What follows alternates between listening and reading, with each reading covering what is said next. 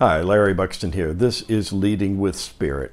Do you remember the Andy Capp comic strip? Maybe it's still running.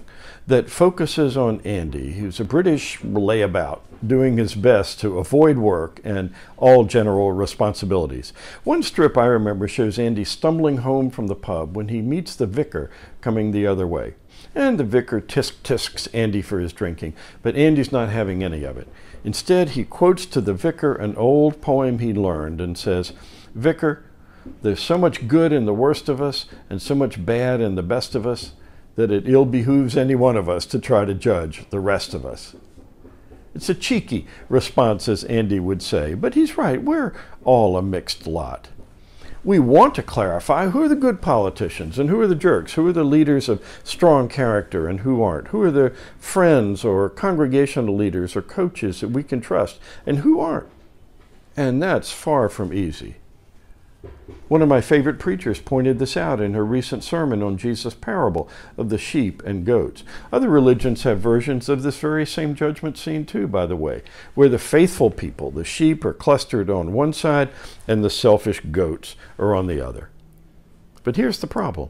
The image is a snapshot, whereas life is a movie.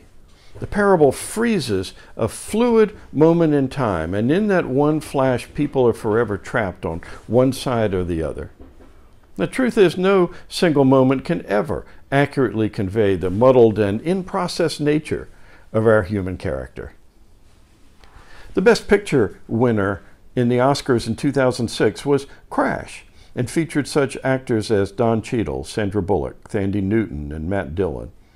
In this movie, as many people's lives intersect and crash into each other, we meet good and bad, all combined in a single person.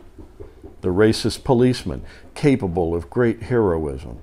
The immigrant store owner who buys a gun for the best of reasons but uses it in the worst of ways. The virtuous officer forced to humiliate himself because he will not overlook his partner's abusiveness, only to discover later that he has the same impulses in himself. We're all, the preacher said, incomplete saints. And every judgment we make this side of heaven is provisional, so hold it lightly.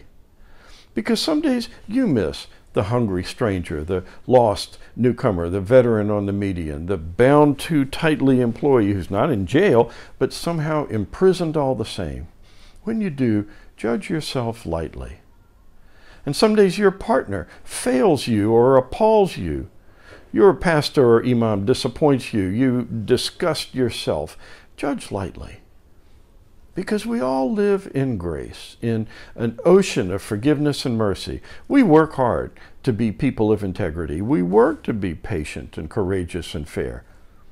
But we also shape our character by learning to surrender, by being forgiving and tender and compassionate, by practicing it and receiving it. Because inevitably, every leader, every person of character and principle ultimately discovers the truth that there's so much good in the worst of us and so much bad in the best of us. It ill behooves any one of us to try to judge the rest of us.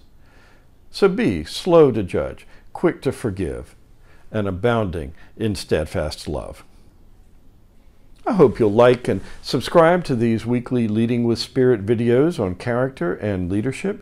You can easily access them for free through larrybuxton.com.